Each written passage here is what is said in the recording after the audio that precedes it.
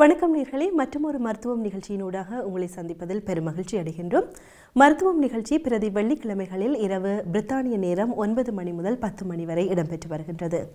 இந்த மருத்துவம் நிகழ்ச்சியில் நாங்கள் ஏராளமான மருத்துவர்களை அழைத்து வந்து மருத்துவர்களாக மட்டும் அவர்கள் இருக்க வேண்டும் என்று இல்லை, மருத்துவத்துறை சார்ந்த எவராக இருந்தாலும் அவர்களது நிறைவான அனுபவங்களை உங்களுடன் நாங்கள் பகிர்ந்து வருகின்றோம். அந்த வகையில் நாங்கள் இன்றும் ஒரு அனுபவம் மிக்க மிகவும் தனது துறையில் மிகவும் நீண்ட கால அனுபவம் மிக்க ஒரு மருத்துவர் தான் இன்றைய நிகழ்ச்சிக்கு அவர் வர இருக்கின்றார். நீங்கள் ஏற்கனவே நிறைய தடவை பார்த்த அவரது ஆழ்ந்த கருத்துக்களையும் அவர்களது அனுபவங்களையும் நீங்கள் நிறைய தடவைகள் பார்த்திருக்கின்றீர்கள். ஒரு பீடியாட்ரிஷியன், குழந்தைகளது மனநல மூளை வளர்ச்சி சம்பந்தமான ஒரு வைத்தியத்தான் இன்றைய நிகழ்ச்சிகள் வர இருக்கின்றார். டாக்டர் புவனேந்திரன் அவர்கள் இன்று வந்து இருக்கின்றார். ஏனென்று சொன்னால் இந்த போன வாரம் நாங்கள் ஓட்டிசம் வாரமாக அதனை பிரகடனப்படுத்தி இருந்தார்கள். போன வாரம் முழுவதும் ஓட்டிசத்தை மையப்படுத்தி ஓட்டிசம் என்றால் என்ன, அந்த சமூகத்தை சார்ந்த அந்த பிள்ளைகளது மன வளர்ச்சிகள், ஓட்டிசம் பற்றிய ஒரு அவேர்னஸ் வீக்காக போன வாரம் அமைந்திருந்தது. அதனை ஒட்டி நாங்கள் இன்று டாக்டர் புவனேந்திரன் அவர்கள் குழந்தைகளினது மன வளர்ச்சி, நியூரோ டெவலப்மெண்ட் சம்பந்தமான மருத்துவராக கடமையாற்றி கொண்டு வந்திருக்கின்றார். அவரைத்தான் நாங்கள் இந்த நிகழ்ச்சியில் சந்திக்க இருக்கின்றோம். வணக்கம் டாக்டர் புவனேந்திரன் அவர்களே. வணக்கம் ராஜி. இந்த நிகழ்ச்சியில் நீங்கள் நான் ஏற்கனவே சொன்னது போல 2-3 தடவைகள் நீங்கள் வந்திருக்கின்றீர்கள். உங்களது நீண்ட கால, அதாவது ஆழ்ந்த நிறைய அனுபவங்களை நீங்கள் எங்களது நேயர்களுடன் பகிர்ந்து கொண்டிருக்கின்றீர்கள். அந்த வகையில் இப்பொழுது ஓட்டிசம் வாரம் வந்தபடியால் உங்களை நாங்கள் மீண்டும் இந்த நிகழ்ச்சிக்கு அழைத்திருக்கின்றோம். அது மட்டுமல்ல காரணம், நாங்கள் டாக்டரை அழைத்திருப்பதற்கு மிக முக்கிய காரணம் என்னவென்று சொன்னால், பேசாமலே இங்கேயே இருந்து தனது வேலை உண்டு தான் உண்டு என்று இருக்காமல் தாயகத்திற்கும் சென்று நிறைய சமூக சேவைகளை அவர் ஆற்றிக்கொண்டு வருகின்றார். இன்னும் ஆற்ற இருக்கின்றார். நிறைய பணிகள் இருக்கின்றது. அந்த பணிகள் சம்பந்தமாகத்தான் நாங்கள் இந்த நிகழ்ச்சியில் உரையாட இருக்கின்றோம். நிகழ்ச்சியை பார்ப்பது மட்டுமாக அல்லாமல் உங்களால் முடிந்த பங்குகளையும், உங்களால் முடிந்த, அது பண உதவியாக இருக்க வேண்டும் என்று இல்லை, உங்களது அறிவு சார்ந்ததாகவோ உங்களது அனுபவம் சார்ந்த அது ஒரு உதவியாக கூட இருக்கலாம். எங்களது மருத்துவருடன் சேர்ந்து, எங்களது IBC தொலைக்காட்சியுடன் சேர்ந்து நீங்களும் உங்களது சேவைகளை எங்களுக்கு வழங்கலாம்.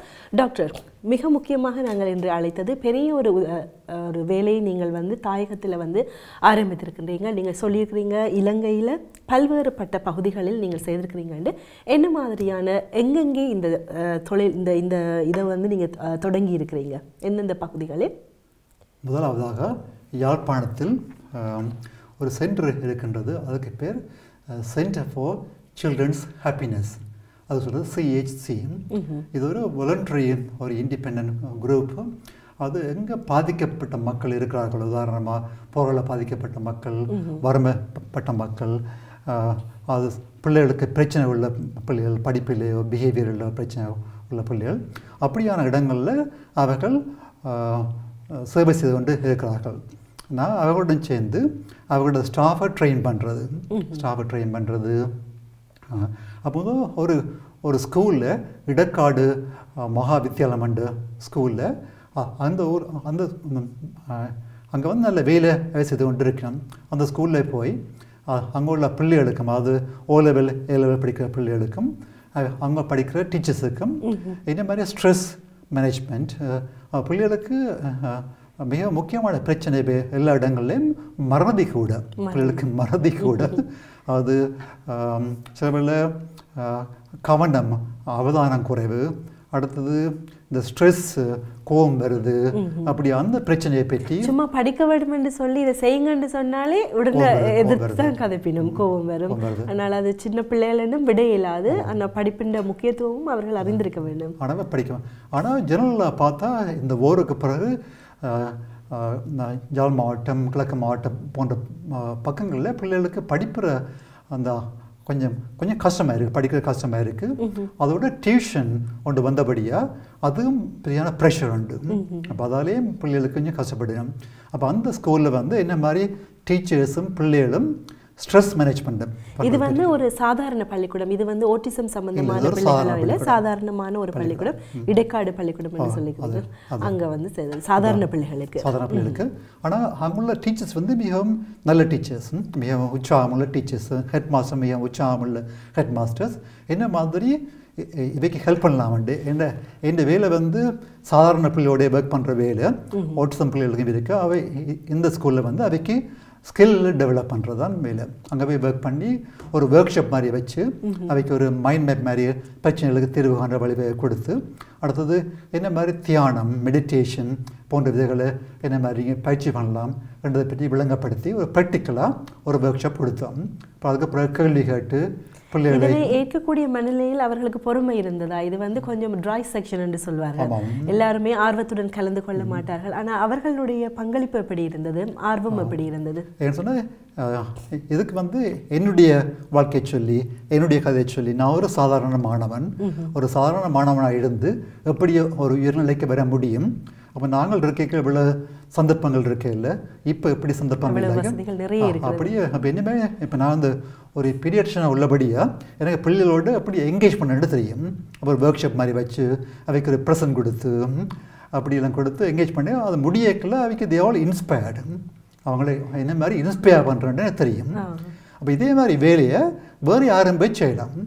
இப்படி அங்கே எத்தனையோ ஸ்கூலுக்கு ஒவ்வொரு ஆக்களும் ஒரு லோக்கல் ஸ்கூலை எடுத்து அங்கே போய் ஒரு ஹாலிடே போய்க்க ஒரு 1 வீக் தானே செய்து அப்படி செய்தால் இந்த பிள்ளைகளை யூ கேன் இன்ஸ்பயர் பண்ணலாம். இன்ஸ்பயர் பண்ணி அவருக்கு மோட்டிவேட் பண்ணி செய்கிறதுக்கு மிகவும் சுலபம். இப்படி வேலை செய்கிறதுக்கு நாங்கள் ஆக்களை ட்ரெயின் பண்ண போகிறோம் இனிமேல். அதான் சொல்லிக்கிறீங்க. எங்களோட டாக்டர் இன்றைக்கு வந்திருக்கு டாக்டர் புவனேந்திரன் வந்து ஒரு பெருமைக்குரிய விஷயம் என்னென்று சொன்னால், ஜஃப்னா சென்ட்ரல் காலேஜ் வந்து அவர்களது 200வது ஆண்டு நிறைவை அவர்கள் கொண்டாடி இருக்கிறார்கள். டாக்டர் புவனேந்திரன் வந்து சென்ட்ரல் காலேஜினது பழைய மாணவனாக இருந்திருக்கின்றார். அவரை சிறப்பு விருந்தினராக அவர்கள் கூப்பிட்டு 200வது ஆண்டு நிறைவை ஒட்டி டாக்டர் புவனேந்திரன் அவர்களை சிறப்பு விருந்தினராக அவர்கள் அழைத்து அவர்களது பள்ளிக்கூட மாணவர்கள் எவ்வளவோ சென்ட்ரல் காலேஜில் படித்த எவ்வளவோ நிறைய மாணவர்கள் எல்லாம் இருக்கிறார்கள், பல்வேறு துறையை சேர்ந்தவர்கள். டாக்டர் புவனேந்திரனும் அந்த பாடசாலையினது பழைய மாணவராக இருந்து அந்த பள்ளிக்கூடத்துக்கு சென்று 200வது ஆண்டினது நிறைவையொட்டி அவர்களுக்கு ஒரு இன்ஸ்பிரேஷனாக அந்த பிள்ளைகளுக்கு இருந்திருக்கின்றார். அதே போல் டாக்டர் புவனேந்திரன் மாதிரி நிறைய பேர் ஆயிரம் பிள்ளைகள் இருப்பார்கள். நீங்களும் உங்களது பள்ளிக்கூடங்கள் அது சென்ட்ரல் காலேஜாகத்தான் இருக்க வேண்டும் என்று இல்லை, எந்த ஒரு பள்ளிக்கூடமாக இருந்தாலும், பெரிய பள்ளிக்கூடமாக இருந்தாலும் சரி, சின்ன பள்ளிக்கூடமாக இருந்தாலும் சரி, உங்களது பள்ளிக்கூடத்துக்கு சென்று உங்களால் ஆன உதவிகளையும் பிள்ளைகளுக்கு இன்ஸ்பிரேஷனாகவும் ஒரு முன்னுதாரணமாகவும் நீங்கள் டாக்டர் சொன்ன மாதிரி ஒரு ஹாலிடே போய்களை 1 நாள் 2 நாள் ஸ்பெண்ட் பண்ணி உங்களோட பள்ளிக்கூடத்து அந்த பிள்ளைகளோடு கலந்து கொள்ளலாம். டாக்டர் நீங்கள் அதை பற்றி சொல்லுங்கள். சென்ட்ரல் காலேஜின் 200வது ஆண்டு நிறைவுக்கு நீங்கள் போயிருக்கிறீங்க, அந்த அனுபவத்தை பற்றி சொல்லுங்கள். அங்கே போகும்பொழுது அந்த பழைய மாணவர்கள் சேர்ந்து ஒரு ஸ்டேடியம் கட்டி கொடுத்துருக்கார்கள். இப்போ உள்ளுக்கு ஒரு லெக்சர் ஹால் கட்டியிருக்கிறார்கள். அதில் அவர்கள் புத்தகம் ஒன்று அடித்து விட்டுருக்கணுமே, இதுதான் அந்த புத்தகம். இந்த புத்தகத்தில் அதோட ஹிஸ்ட்ரி எல்லாமே இருக்குது. அப்போ இதில் எனக்கு ஒரு வரப்பிரசாதம் மாதிரி அங்கே போய் மற்ற பழைய மாணவர்களையும் சந்தித்து அதே மாதிரி இனிமேல் அந்த ஸ்கூலில் போய் ஒர்க் ஷாப் செய்கிறதுக்கு வேண்டிய வழிவகைகளை செய்கிறதுக்கு நான் பிளான் பண்ணி இருக்கிறேன். அப்போ அந்த பிள்ளைகளுக்கும் அந்த படிப்பில் என்ன மாதிரி கவனம் செலுத்தி முறையாக படிக்க வேண்டும். ஏன்னா யூனிவர்சிட்டிக்கு போனோன்னா பிள்ளைகள் கஷ்டப்படினோம். டியூஷன் எடுத்து போயிட்டு யூனிவர்சிட்டி போனோன்னா ஆழ்ந்த படிக்க வேண்டிய அந்த அவைக்கு வழிவகை தெரியாது. அதை பற்றி நாங்கள் சொல்லிக் கொடுத்து ட்ரெயின் பண்ண வேணும். என்ன மாதிரியான விடயங்களை சாதாரண இப்போ ஓட்டிசம் பிள்ளைகள் மேனேஜ்மெண்ட் என்பது அது ஒரு இன்னொரு விடயம், அதை நாங்கள் பிறகு பார்க்க இருக்கின்றோம். ஆனால் சாதாரண பள்ளிக்கூடத்தில் போய் பிள்ளைகளுக்கு என்ன மாதிரியான ட்ரைனிங் நீங்கள் அவைக்கு கொடுக்குறீங்க? அது சாதாரண வகுப்பில் உள்ள பிள்ளைகளை என்னோட எய்ம் வந்து டீச்சர்ஸை ட்ரெயின் பண்ணுறான். அதுதான் கூட அவையை ட்ரெயின் பண்ணலாம். ஆனால் ஒரு A லெவல் படிக்கிற பிள்ளைகள், O லெவல் படிக்கிற பிள்ளைகளுக்கு வந்து A லெவலுக்கு போய்க்கு அப்படியே பிள்ளைகளுக்கு நாங்கள் ட்ரெயின் பண்ணலாம். அப்போ இலங்கையிலேயே இப்போ சில டாக்டர்ஸ் வந்து அப்படி போய் அந்த அப்படியே பிள்ளைகளுக்கு படிப்பிக்கணும், ட்ரெயின் பண்ணணும். என்றால் அதுதான் வருங்காலத்தில் யூனிவர்சிட்டிக்கு போகக்கூடிய ஆட்கள், அப்படியே ஆட்களை தான் ஒரு டாக்டர்ஸோ அப்படி ஒரு ப்ரொஃபஷனல் போய் ட்ரெயின் பண்ணலாம். விடயங்களை ஃபோக்கஸ் பண்ணி நம்ம இப்போ ட்ரைனிங்ஸில் இப்போ நீங்கள் வந்து ட்ரைனிங் பண்ணியிருக்கிறீங்க, என்ன மாதிரியான விடயங்களை நீங்கள் ஃபோக்கஸ் பண்ணியிருக்கிறீங்க? அதில் இப்போ கன விடயங்கள் ஒன்று வந்து எல்லாருக்கும் வந்து மொபைல் ஃபோன் இப்போ ஆடம்பர சாமான்கள் இது, அதேமாதிரி இப்போ கேர்ள் ஃப்ரெண்ட் பாய் ஃப்ரெண்ட் இஷ்யூ, லவ் இஷ்யூ அப்படியான இஷ்யூவை எடுத்து அதில் என்னென்ன பிரச்சனைகள், என்னமாதிரி அவையோட கவனத்தை செல்லலாம், என்னமாதிரி படிப்பை இம்ப்ரூவ் பண்ணலாம், என்னமாதிரி மெமரியை இம்ப்ரூவ் பண்ணலாம், இந்த மாதிரி படிக்கலாம். ஒரு புக் ஒன்று இருக்குது, கற்றல், அதாவது அதில் அறிதல் ஒன்று ஒரு புக், அறிதல் கற்றல் என்ன மாதிரி படிக்கிறது என்று படிக்கணும். அப்படி அதெல்லாம் ஒர்க் ஷாப் நாங்கள் செய்யலாம் இந்த ஃபியூச்சர். அது எனித்தான் செய்யலாம், அதுதான் எனித்தான் செய்யப்போம். ஏன்னா ஜப்னாவில் ஒரு professor, medical faculty professor, Kannadasan அவர் அந்த புக் எழுதியிருக்கார். அவரோட நாங்கள் ஜாயின் பண்ணி புக்ஸை எடுத்து டீச்சர்ஸுக்கும் பேரண்ட்ஸுக்கும் ட்ரெயின் பண்ணுற பிளான் இந்த ஃபியூச்சர் இருக்குது. சரி, ஓகே. சரி, அடுத்ததாக நாங்கள் முதலாவது பள்ளிக்கூடத்தில் டாக்டர் அவர்களது ஒர்க் ஷாப் நடந்திருந்தது. பிள்ளைகளை எப்படி மேம்பட படித்துக் கொள்வது என்பது பற்றிய ஒர்க் ஷாப் இருந்தது. அடுத்ததாக நீங்கள் சொல்லியிருக்கிறீங்க சென்டர் ஃபார் சில்ட்ரன் ஹாப்பினஸ் என்ற ஒரு டீம் இருக்கின்றது. அவர்கள் என்ன மாதிரியான சேவையை ஆற்றி வருகின்றார்கள்? அவர்களிடம் இருந்து பெனிஃபிட் பண்ணக்கூடிய ஆட்கள் எந்த மாதிரியானவர்கள்? அவர்கள் இந்த டிப்ரைவ்டான பிரச்சனை உள்ள ஸ்கூலில் ஒரு கம்யூனிட்டியில் ஒர்க் பண்ணுறார்கள். வருங்கால பிரச்சனை இளம் பிள்ளைகளுக்கு social skills, emotional skills, life skills எல்லாம் குறைவாக இருக்குது. அப்போ அதை ட்ரெயின் பண்ணுறதுக்காக யூத் ஒர்க்கர்ஸ் ரெண்டு ஆட்களை ட்ரெயின் பண்ணினேன். அப்போ எனக்கு யூத்தோட ஒர்க் பண்ணி எனக்கு அனுபவம் இருக்குது, யூத்தோட ஒர்க் பண்ணுற அனுபவம். அவர்களோட யூத் ஒர்க்கர்ஸை ட்ரெயின் பண்ணி ஒரு 1 டே முழுதும் லைஃப் ஸ்கில்ஸையும் சோஷியல் ஸ்கில்ஸையும் இந்த மாதிரி இம்ப்ரூவ் பண்ணலாம்னு சொல்லி ஒரு ஆரம்ப ட்ரைனிங் கொடுத்துருக்கோம். அப்போ இனிமேல் அவைக்கு ஒர்க் ஷாப், ஒர்க் புக் எல்லாம் டெவலப் பண்ணி செகண்ட் டைம் போய்க்க அந்த ட்ரைனிங்கை கரியர் பண்ணி அப்போ அவ லோக்கல் லெவலில் யூத் குரூப்போட ஒர்க் பண்ணலாம். ஓகே, லைஃப் ஸ்கில் என்ன மாதிரியான ட்ரைனிங்ஸ் இருக்குது? இப்போ லைஃப் ஸ்கில்ஸ் ஒன்று உங்களோட எமோஷனை ரெகுலேட் பண்ணுறது, கோபத்தை எப்படி தணிக்கிறது. அதாவது ஆக்களோட இப்போ இந்த இன்டர்நெட் அதெல்லாம் பார்த்து வரைக்கும் ஆக்கள் லைஃப் ஸ்கில்ஸ் தாத பண்ண சொல்ல கேட்குறதில்ல. அது கூட ஃப்ரெண்ட்ஷிப்பு, உதாரணமாக ஆல்கஹால், ட்ரக்ஸுகள் அப்படி இதை பயன்படுத்துறது, என்ன மாதிரி நல்ல வழிக்கு போகிறது, அப்படி அதெல்லாம் லைஃப் ஸ்கில்ஸ் வீட்டில். அப்படி அந்த ஸ்கில்ஸுகளை இப்போ எல்லாம் ஆட்களுக்கு தெரியாமல் போகுது. அதை ட்ரெயின் பண்ணி எடுக்கிறது. அப்போ யுத்தை நல்ல வழிக்கு கொண்டு வரதுக்கு. ஓகே, அதே மாதிரி சோஷியல் ஸ்கில்ஸ் சொன்னால் சோஷியல் ஸ்கில்ஸ் தான் இப்போ சில ஆட்களுக்கு இப்போ என்ன மாதிரி சோஷியலாக இன்ட்ராக்ட் பண்ணுறது, சமூகத்துடன் எவ்வாறு அவர்கள் இணைந்து கொண்டு வாழ்வது, அது சமூகத்தின் போக்கோடு.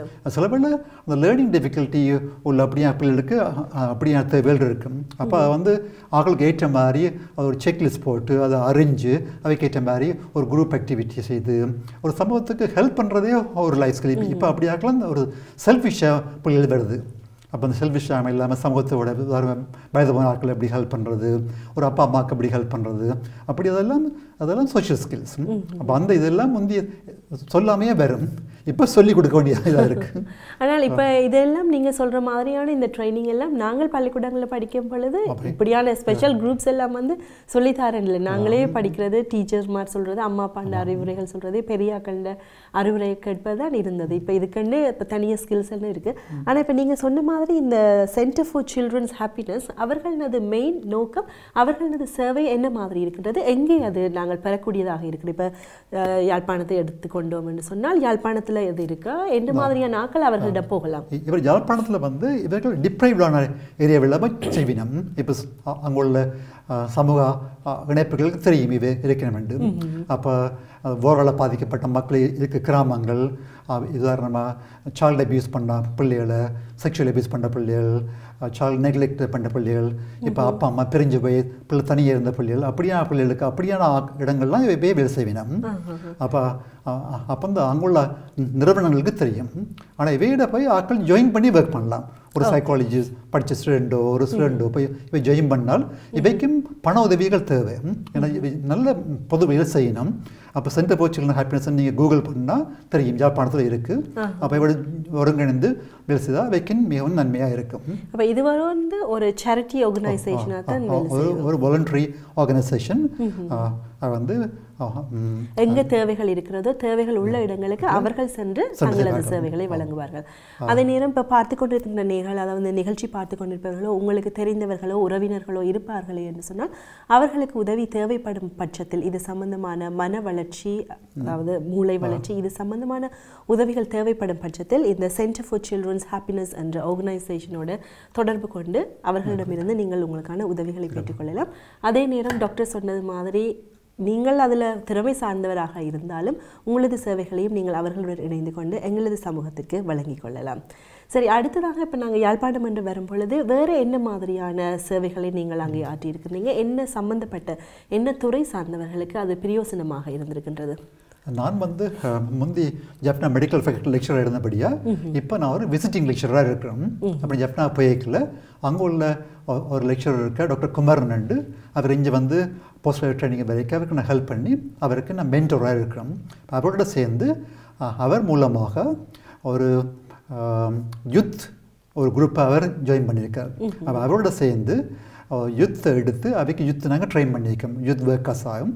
அதே மாதிரி ஒரு பேஷண்ட்டை எம்பவர் பண்ணுறது, என்ன மாதிரி பேஷண்ட்டுக்கு வாய்ஸை கொடுத்து எம்பவர் பண்ணுறேன்னு சொல்லி டயபிட்டிஸ். இந்த எம்பவர் என்பதை எப்படி நாங்கள் விவரித்து சொல்லலாம் எல்லாருக்கும் விளங்குற மாதிரி? இப்போ எம்பவர் சொன்னால் வலுவூட்டல், என்ன மாதிரி ஒரு பேஷண்ட்டை வலுவூட்டல். உதாரணமாக ஒரு மேற்கத்திய நாடுகளில் ஒரு பேஷண்ட்டுக்கு வந்து அவை இந்த பிரச்சனையை வடிவமைப்பை கேட்பினும். ஆனால் யாழ்ப்பாணத்தில் அப்படி இல்லை. டாக்டர்ண்டா கடவுள் அவர் சொன்னது தான் கேட்கணும்ட்டு ஒரு டாக்டரை கேட்க மாட்டோம், திரும்பி கேட்க மாட்டோம். அவை இந்த டாக்டர் குமரன் மூலமாக ஒரு பேஷண்ட்ஸுக்கு, ஒரு வருத்தம் உள்ள ஆட்களுக்கு வலுவூட்டி ஒரு பேரண்ட்ஸ் குரூப், பேஷண்ட் குரூப்பை உருவாக்குறது தான் நோக்கம். ஏற்கனவே டயபெட்டிக் குரூப் ஒன்று இருக்குது, அதே மாதிரி ஸ்ட்ரோக் ஹைப்பர்டென்ஷன் குரூப் இருக்குது, அதே மாதிரி ஆட்டிசம் குரூப் இருக்குது, லேர்னிங் டிஃபிகல்ட்டிஸ் குரூப். அவையெல்லாம் ஒருங்கிணைத்து அவர்களுக்கு ஒரு ஒர்க் ஷாப் வச்சு நாங்கள் ஒர்க் ஷாப் வச்சு அவை எப்படி வலுவூட்டி அவர்களை ஒருங்கிணைத்து கொண்டு வரலாம்னு சொல்லி அது ஒரு ஆரம்ப நிலை அப்படி செய்து வச்சிருக்கு. இப்போ அவர்களது ட்ரைனிங் கூடாக மக்களுக்கு என்ன மாதிரியான பலன் கிடைக்கிறது? அப்போ அவர்கள் மூலமாக, அப்போ டயபெட்டிக் குரூப் மூலமாக அவர்கள் மக்களுக்கு ஒர்க் ஷாப் வைக்கணும். அப்போ இன்னும் வந்து அவையை வலுவூட்டி அவைக்கு இன்னும் கூட நாலேஜ் கொடுத்தால் அவர்களே ஒரு டயபெட்டிக் கிளினிக்கில் வச்சு ஒரு பேரண்ட்டுக்கு எஜுகேஷன் கொடுக்கலாம். இப்போ எஜுகேஷன் மூலமாக, அதாவது மருத்துவம், அதாவது ட்ரீட்மெண்ட் என்பதை விட நாங்கள் ஏற்கனவே இந்த நிகழ்ச்சியில் அடிக்கடி சொல்கிற விஷயம் வந்து ஒரு அவேர்னஸ் கொடுக்கறது தான் மிக முக்கியமானது. ட்ரீட்மெண்ட்டோடு மட்டும் இல்லாமல் அவேர்னஸ் இருந்தாலே தங்களுக்கு என்ன வியாதி, எப்படி நாங்கள் அதிலிருந்து மீள வர வேண்டும் என்ற ஒரு அறிவு இருக்கும் பட்சத்திலேயே அவர்களுக்கு அரவாசி வியாதி வந்து மாறிவிடுகின்றது. அப்போ நீங்கள் சொன்ன மாதிரி இப்போ டயபெட்டிஸ், ஸ்ட்ரோக் டிவிஷன், இப்போ ஓட்டிசம் இருக்குது. அப்போ எல்லா பிரிவினரும் வந்து அவர்கள் சம்மந்தப்பட்ட குரூப்புக்கு அவர்களது அவேர்னஸை அவர்கள் தாங்களே சொல்லக்கூடிய ஒரு நிலைமையில் அவர்கள் இருப்பார்கள். சரி, வேறு என்ன மாதிரியான, இப்போ வைத்தியசாலையில் ஏதாவது நீங்கள் இப்படி குரூப்ஸ் ஏதாவது ஒர்க் ஷாப்ஸ் செய்த அனுபவங்கள் இருக்கிறது? இல்லை, வைத்தியசாலையில் இப்படி ஒர்க் ஷாப் செய்ய வேண்டிய அனுபவம் அங்கே இருக்கல, தேவையும் இருக்கல சொன்னால் இந்த வேலையை வந்து வைத்தியசாலையை விட வெளியில் தான் செய்வோம். அதாவது அங்கே கோண்டாவில் கொக்கவில்ல வந்து ஒரு கம்யூனிட்டி ஹாஸ்பிட்டல் இருக்குது, அங்கே தான் இன்னொரு ஒர்க் ஷாப் செய்தோம். அப்போ அங்கே உள்ள நர்ஸு அப்படி ஆட்களுக்கு செய்து அப்போ அவர் மூலம் செய்யும் பொழுது அது ஒரு ப்ரொஜெக்ட் ஏரியா உண்டு. அதிலேயும் உள்ள ஆட்களுக்கு விளங்கப்படுத்தி நர்ஸை எம்பவர் பண்ணி ஒரு டீமை பில்டப் பண்ணி, டீம் பில்டிங் தான் எந்த நோக்கம் வந்து கெப்பாசிட்டியை பில்டப் பண்ணுறது. அங்கே உள்ள கெப்பாசிட்டி ஆட்களுக்கு மெல்ல பில்டப் பண்ணி தொடர்ந்து போய் கொண்டு வந்து தான் நல்லபடியாக பில்டப் பண்ணலாம். அப்போ அப்படி செய்து அப்போ இனி திரும்ப செப்டம்பரில் போகும்பொழுது அதே ஆட்களை ட்ரெயின் பண்ணி சப்போர்ட் பண்ணுற நோக்கம். இப்படி நீங்கள் செய்யும் பொழுது அவர்களது இப்போ ஒரு நர்ஸ் எடுத்துக்கொண்டால், ஒரு டீம் மெம்பர் எடுத்துக்கொண்டால், அவர்களுக்கு நீங்கள் ட்ரைனிங் முடித்ததுக்கு பிறகு அவர்களுடைய, அதாவது என்னென்னு சொல்கிறது, கெப்பாசிட்டியோ அவர்களது அவர்களுக்குரிய என்னென்னு சொல்கிறது, தன்னம்பிக்கை அவர்களுக்கு எப்படி இருக்கின்றது? தன்னம்பிக்கை அந்த ஃபீட்பேக் நார்மலாக அந்த ட்ரைனிங் முடிய ஃபீட்பேக் எடுத்து பார்ப்போம். அதாவது ஒரு பேஷண்ட்டை அவர்கள் மீட் பண்ணும் பொழுது தான் அவர்களது லெவல் வந்து அவர்களுக்கு தெரியும், எந்த அளவு அவர்கள் வந்து அதில் கெப்பாசிட்டியாக இருக்கிறார்கள் என்று. எப்படி இருக்குன்னு நீங்கள் நேரடியாக அதை பார்த்துருக்குறீங்களா? நான் பார்த்து நான் திரும்ப கேள்வி கேட்க எனக்கு விலங்குகளோட தன்னம்பிக்கை விழக்கூடி இருக்கும். சில வேளை நான் ஒரு ரோல் பிளே மாதிரி சொல்லுவேன். நான் ஒரு பேஷண்ட்டாக இருந்து இவ எப்படி கம்யூனிகேட் பண்ணுறது, அப்போ ட்ரைனிங்லேயே நான் ரோல் பிளேயாக தான் செய்வேன். அப்போ செய்யக்கில் அப்போ பிள்ளையாக சொல்லி காட்டி அப்புறம் சரியாக காட்டி எப்படி சரியாக செய்கிறது, எப்படி சரியாக இன்ட்ராக்ட் பண்ணுறது, அப்படி எனக்கு வந்து இந்த ப்ரொஃபஷனல் ட்ரெயின் பண்ணி, மெடிக்கல் ஸ்டூடெண்ட்ஸ் ட்ரெயின் பண்ணி, டாக்டர்ஸ் ட்ரெயின் பண்ணி, நர்ஸஸ் ட்ரெயின் பண்ணி பழக்கம் உள்ளதால் அது ஒரு எனக்கு அட்வான்டேஜ் ஈஸியாக. அவர்கள் அதுக்கு எப்படி இசைவாக்கப்பட்டு அதை எப்படி எடுத்துக்கொள்கிறார்கள்? அப்போது நல்ல வடிவாக கேட்பினம். அப்போ கேட்பினா எப்போ திரும்பி வாரீங்க, எப்போ செய்யலாம்னு கேட்பாங்க. அதாவது இது அவர்களுக்கும் இது வந்து மிகவும் பலனுள்ள ஒரு விடயமாக இருக்கின்றது. அதே நேரம் அதை சார்ந்த சமூகத்திற்கும் அது ஒரு உதவியாக இருக்கின்றது. இதே மாதிரி இப்போ நாங்கள் யாழ்ப்பாணத்தை எடுத்துக்கணும்னா இவ்வளவு விஷயங்களை வந்து டாக்டர் செய்திருக்கின்ற, அதே மாதிரி மிகவும் பாதிக்கப்பட்ட ஒரு பிரதேசம் என்று சொன்னால் கிளிநொச்சி மாவட்டம் வந்து அமைந்திருக்கின்றது. கிளிநொச்சியில் கூட நிறைய ஒர்க் ஷாப்ஸை டாக்டர் வந்து நடத்தியிருக்கின்றார். என்ன மாதிரியான ஒர்க் ஷாப்ஸை நீங்கள் அங்கே செய்திருக்கிறீங்க கிளிநொச்சியில்? கிளிநொச்சி ஹாஸ்பிட்டலில் ஒரு சைக்காட்ரிஸ்ட் டாக்டர் இருக்கார், டாக்டர் ஜெகரூபன் மிக அருமையான சைக்காட்ரிஸ்ட் டாக்டர். அவருடன் சேர்ந்து அப்படி ஹாஸ்பிட்டலில் உள்ள டிசேபிள் சில்ட்ரன், அது ஆட்டிசம், மென்டல் ஹெல்த் ப்ராப்ளம் அப்படியா சில்ட்ரன் பார்த்து அவை கன்சல்டேஷன், அவற்றை பிரச்சனை உள்ள பிள்ளைகளை நான் பார்த்து ஒப்பீனியன் கொடுத்து பிறகு அவரோடு சேர்ந்து கம்யூனிட்டி கிளினிச்சி மாவட்டத்தில் உள்ள வீட்டில் உள்ள பிள்ளைகளை போய் பார்த்து அவருடைய கம்யூனிட்டி கிளினிக்கில் போய் பார்த்து பார்க்கும்பொழுது தான் எனக்கு விளங்கிச்சு அங்கே உள்ள பிரச்சனைகள் என்னன்னு சொல்லி. அப்போ ஸ்டாஃப் ட்ரைனிங், பேஷண்ட் ட்ரைனிங் கொடுத்து போட்டு அப்புறம் கிளிநொச்சியில் ஒரு இல்லங்கள் இருக்குது. ஒன்று அனாதை இல்லம், அது அனாதை சிறுவர் இல்லம், அது அனாதை சில்ட்ரன். அந்த சில்ட்ரனுக்கு பேர் KSN சில்ட்ரன்ஸ் ஹோம் உண்டு. அது மிகவும் நல்ல வடிவாக நடத்தின இல்லம் உண்டு. அது சுவிஸில் உள்ள ஒரு பெருமகன் அங்கே எழுத கட்டி மிகவும் வடிவாக கட்டி அதில் நல்ல சாப்பாடெல்லாம் கொடுத்து பிள்ளைகளை வச்சு நடத்தினோம். அதில் போய் பிள்ளைகளையும் பார்த்து பிள்ளையோட சேர்ந்து பிரச்சனை உள்ள பிள்ளையோட ஜெகரூமோட பார்த்து அடுத்த நாள் அங்கே போய் ஸ்டாஃபுக்கும் பிள்ளைகளுக்கும் ட்ரைனிங் கொடுத்தேன். முக்கியமாக ஸ்டாஃபுக்கு ட்ரைனிங் என்பது மிகவும் ஒரு முக்கியமான விடயம். அப்போதான் அவர்கள் அந்த பிள்ளைகளை வழி நடத்தக்கூடியதாக இருக்கின்றது. என்ன மாதிரியான பிள்ளைகள் இப்போ அவர்கள் சாதாரணமான பிள்ளைகளாக இருந்தார்களா, இல்லாட்டிக்கு நீங்கள் சொன்ன மாதிரி மன வளர்ச்சியோ அல்லது மூளை வளர்ச்சி பின்தங்கின பிள்ளைகளும் இருக்கின்றார்களா? இதில் உள்ள சாதாரண பிள்ளைகள். ஆனால் இவைக்கெல்லாம் அபியூஸ் பண்ணியிருப்பினும் அங்கேயே ஒரு பிள்ளையை நான் மீட் பண்ணேன்.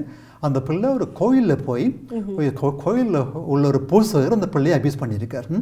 அப்படி எனக்கே ஷோக்காக போயிட்டு, இப்படி கோயிலில் போய் இந்த பிள்ளைய அப்படி சைல்டு அபியூஸ் பண்ணுற பிள்ளைகள், தாதாப்பன் பிரிஞ்ச பிள்ளைகள், தாதாப்பன் இறந்த பிள்ளைகள், இப்போ இளம் வயதில் தாதாப்பன் கல்யாணம் முடிச்சு தாதாப்பன் பிரிஞ்சு இழந்த அப்படியே இந்த பிள்ளைகள் பாதிக்கப்பட்ட பிள்ளைகள். ஆனால் படிக்கக்கூடிய பிள்ளைகள் பாதிக்கப்பட்ட பிள்ளைகள்.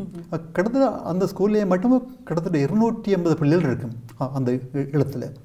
அவையை பார்த்து அப்புறம் அவைக்கு ட்ரைனிங் கொடுத்து பிள்ளைகளுக்கு ட்ரைனிங் கொடுத்து அப்புறம் ஸ்டாஃபுக்கு ட்ரைனிங் கொடுத்து என்ன மாதிரி இவருடைய பிஹேவியர், என்ன மாதிரி எமோஷன்ஸை மேனேஜ் பண்ணுறது, என்ன மாதிரி அப்போ கேள்வி கேட்ட மாதிரி அவைக்கு ட்ரைனிங் கொடுத்து நல்ல ஒரு அனுபவம் உண்டு அந்த ஸ்கூலில்.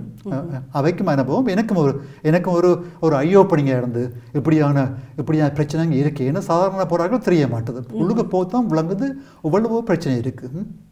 ஆனால் இப்போ பொதுவாக அவர்களுக்கு உரிய ட்ரைனிங் என்று சொன்னால் நீங்கள் என்ன சொல்லுவீங்க? இப்போ ஆசிரியர்களுக்கு இப்போ ஒரு காப்பகத்தில் உள்ள ஒரு பிள்ளைகளை பராமரிப்பதில் அதை பராமரிப்பவர்களுக்கு என்ன மாதிரியான பிரச்சனைகளை அவர்கள் எதிர்நோக்குவார்கள்? பிள்ளைகளும் சில வேளைகளில் வக்ரமாக இருப்பார்கள் நினைக்கின்றேன். அப்போ ஏன்னு சொன்னால் அவளுக்கு கணக்கு எமோஷனல் டிஃபிகல்ட்டிஸ் இருக்குது. அப்போ இந்த ஸ்டாஃபுக்கு ட்ரைனிங் போதாது. அப்போ நான் அந்த எமோஷனல் பிஹேவியர் சம்மந்தமான ட்ரைனிங்கை கொடுத்தேன். என்ன மாதிரி அவையோட எமோஷனை என்ன மாதிரி நெறிப்படுத்தலாம், என்ன மாதிரி அவைக்கு படிக்கிறது ஹெல்ப் பண்ணலாம், என்ன மாதிரி மறதியில் வர பிரச்சனைகளுக்கு என்ன மாதிரி தீர்வு காணலாம். அப்படி இது சம்பந்தமாக நாங்கள் இன்னும் விவரமாக கதைக்க இருக்கின்றோம்.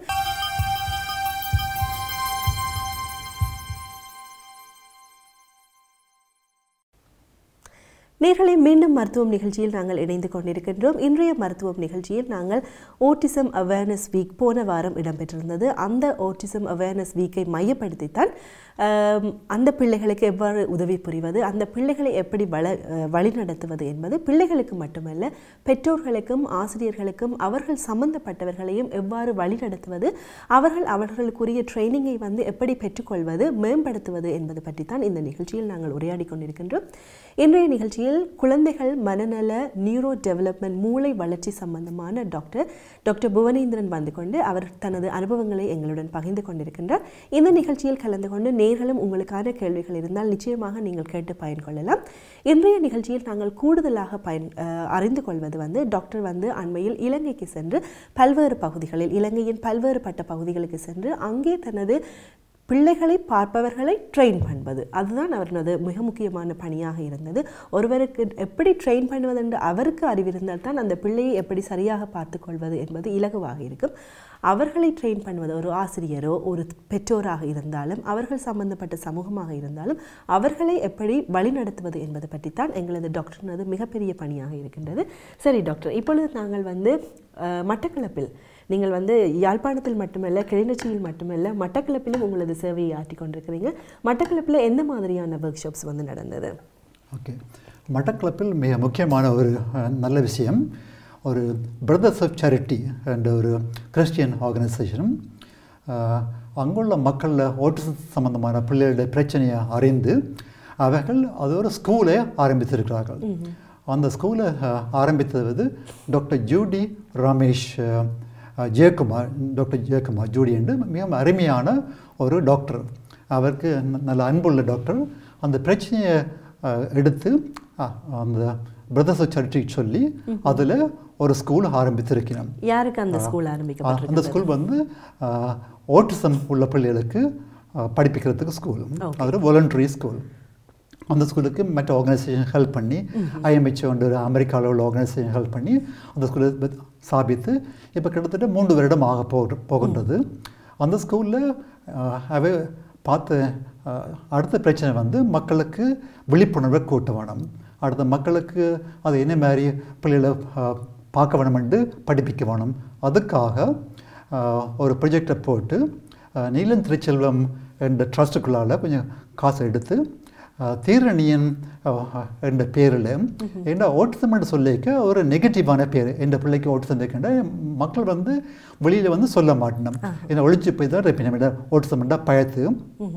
ஆகவே அவன் ஓட்டிசம் என்றது ஒரு பாசிட்டிவாக வர வேணும்ன்றதுக்காக இந்த ஆர்கனைசேஷன் பேர் தீரணியம் தான் ஆர்கனைசேஷன் பேர். அப்போ இந்த ஓட்டிசம் என்ற பிள்ளைக்கு தீரணியன் என்ற ஒரு பேரை வச்சு அந்த பேரை வச்சுக்கொண்டு தீரணியன் நான் யார் என்ற ஒரு புத்தகம் உண்டு. நீங்கள் விளங்கப்படுங்க. இந்த புத்தகம் வந்து இந்த புத்தகம் தீரணியன் நான் யார். அப்போ இந்த புத்தகத்தில் உள்ளுக்கு இங்கிலீஷ் இருந்த புத்தகங்களை எடுத்து அதை தமிழில் மொழிபெயர்த்தி அதில் கூட வந்து ஒரு பேரண்ட்ஸோட வாய்ஸ், ஒரு தாயோட வாய்ஸ் ஒரு அதையும் போட்டு அதே மாதிரி இந்த ஓட்டிசத்தில் என்ன மாதிரி கண்டுபிடிக்கலாம், ஏர்லியாக என்ன மாதிரி ஐடென்டிஃபை பண்ணலாம்னு சொல்லி ஒரு படம் போட்டு அந்த படத்தை காட்டலாம். நீங்கள் இப்போ மக்கள் பார்க்கலாம் ஒரு என்ன மாதிரி இந்த ஓட்டிசம் இதை கண்டுபிடிக்கலாம்னு சொல்லி இந்த படம் இருக்குது. அந்த படத்திலே நீங்கள் பார்க்கலாம். நீங்கள் இந்த புத்தகம் வந்து நீங்கள் பிடிஎஃப்லேயும் நாங்கள் அனுப்பிவிடலாம். அதில் 49ஆம் பக்கத்தில் இருக்குது. சிறியவர்கள் அல்ல பெரியவர்களுடன் தொடர்பை ஏற்படுத்தி கொள்ள முடியாமல் என்ற தன்பாட்டில் இருப்பினம். அடுத்தது வந்து பேசுவது குறைவு, ஸ்பீச் டிலே. அடுத்தது வந்து சில நோய்ஸ் இருந்தால் அப்படி காதை பற்றி சென்சிட்டிவாக இருப்பினம். அடுத்தது வந்து ஒரு விளையாட்டு பொருட்கள் விளையாடாமல் ஒரு கார் இருந்தால் காற்றில் தான் சுற்றி கொண்டிருப்பினம்.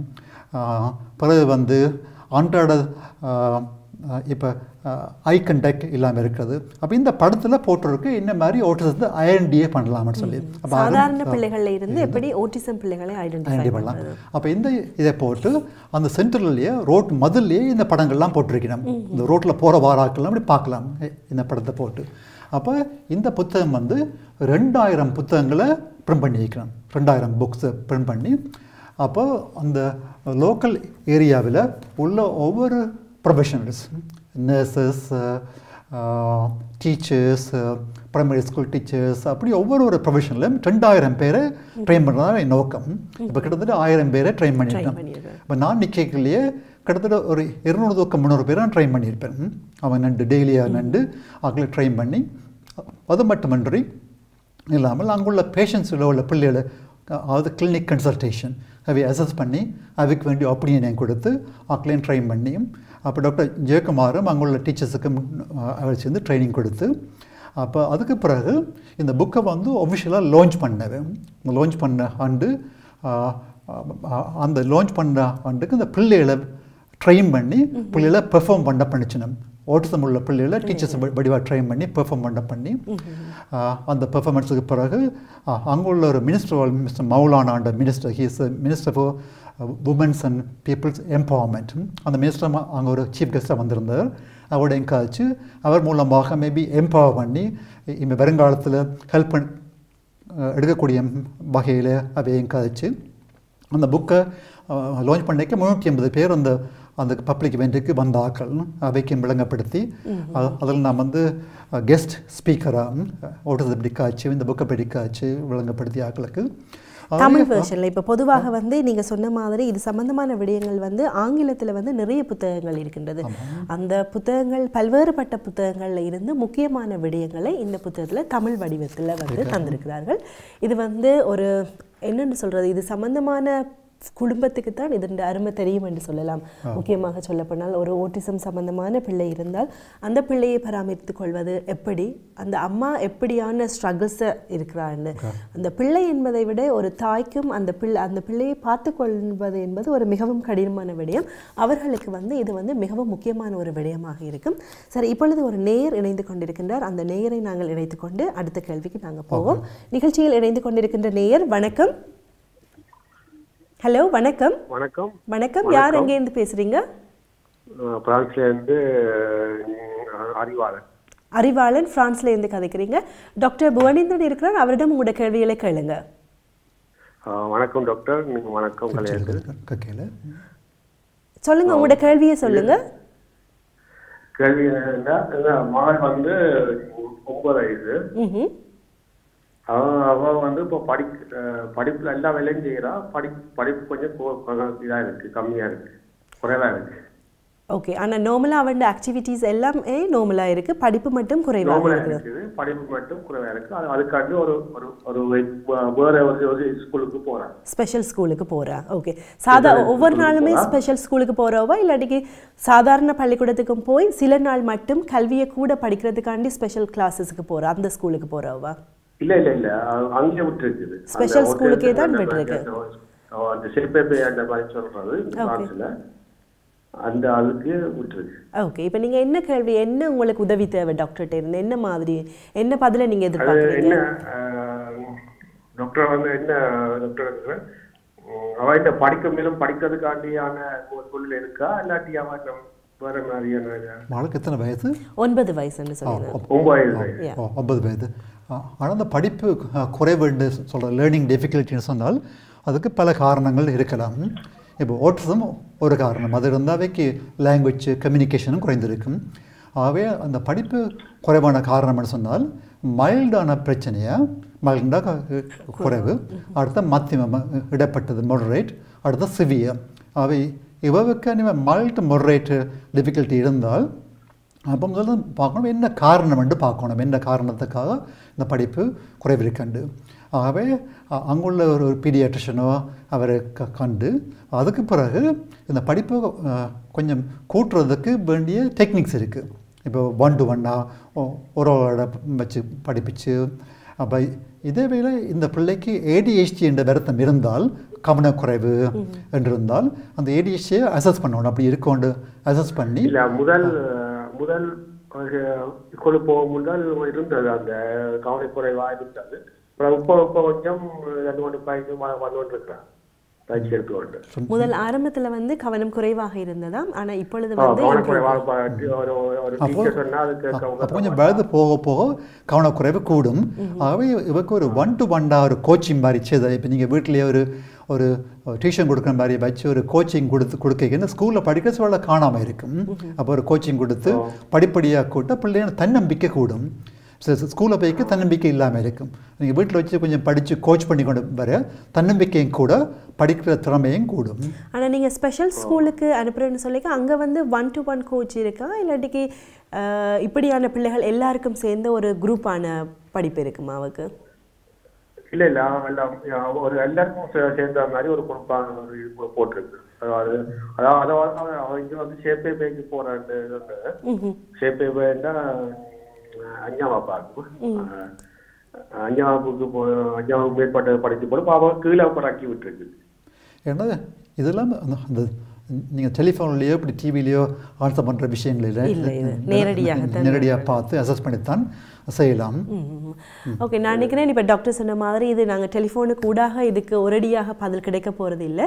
அவர் சொன்ன மாதிரி ஒரு பீடியாட்ரிஷனோ ஒரு சிறப்பான பயிற்றுவிப்பாளரையோ நீங்கள் பார்க்கும் பொழுது, இந்த ஸ்பெஷல் ஸ்கூலில் அவருக்குரிய ஒரு டீச்சரோடு நீங்கள் தனிப்பட்டு கதைக்கும் பொழுது அதுக்குரிய தீர்வினை என்ன எங்கே அவருக்கு தேவை இருக்குன்னு அறிஞ்சு அதில் கோச்சிங் கொடுப்பது பெஸ்ட்டாக இருக்குமென்னு நினைக்கின்றேன். நன்றி என்ன நிகழ்ச்சியில் கலந்து சிறப்பித்தமைக்கு. சரி டாக்டர், இப்போ நாங்கள் இந்த தீரணியன் ஒரு மிகவும் முக்கிய ஒரு அருமையான புத்தகமாக இருக்கின்றது. இருக்கின்றது. முடிந்தால் இது எங்கே இப்போ இங்கே யூரோப்பில் இருக்கிற பேரண்ட்ஸுக்கும் இது எப்படி அக்சஸ் பண்ணிக்கொள்வது? இது நாங்கள் இது பிடிஎஃப்ல இருக்குது. அது உங்களுக்கு அனுப்பிவிட்டால் நீங்கள் அதுக்கு அனுப்பலாம். ஓகே, இந்த புத்தகம் சம்பந்தமாக ஆர்வமுள்ள பேரண்ட்ஸ் எங்களது ஐபிசியுடன் தொடர்பு கொண்டால் அதனை உங்களுக்கு கிடைக்கக்கூடிய வகையில் நாங்கள் அதற்குரிய ஒழுங்குகளை செய்வோம். சரி, இந்த புத்தகத்தில் கூடுதலாக பங்களிப்பை செய்தவர்கள் யாராக இருக்கிறார்கள்? இந்த புத்தகத்தில் அந்த இங்கிலீஷில் உள்ள புத்தகங்களை இருந்து டிரான்ஸ்லேட் பண்ணியிருக்கணும். இதில் வாய்ஸ் ஆஃப் த பேரண்ட்ஸ், ஒரு தாயிட குரல்னு சொல்லி அவள் அமெரிக்காவில் உள்ள டாக்டரோட அவள் தாய், அவன் டாக்டர், அவவும் இலங்கைக்கு நம்மளை ஹெல்ப் செய்திருக்கா. அவள் தன்னுடைய அனுபவத்திலேருந்து சொல்லியிருக்காங்க இனிமேல் என்ன செய்யணும்னு சொல்லி. உதாரணமாக மக்களோட விழிப்புணர்வை கூட்ட வேணும். அடுத்தது இந்த வருத்தம் வந்தால் அதை அக்செப்ட் பண்ணணுமே, அதை ஏற்றுக்கொள்ள வேண்டும்.